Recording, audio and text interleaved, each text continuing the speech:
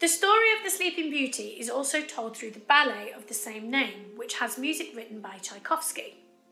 In the ballet, the story is told through the music and through the form of dance. Have a listen to some excerpts from the ballet and see if you can watch some clips of the dances. My personal favourites are the prologue, which has the entrance of the fairies who are arriving at Princess Aurora's christening.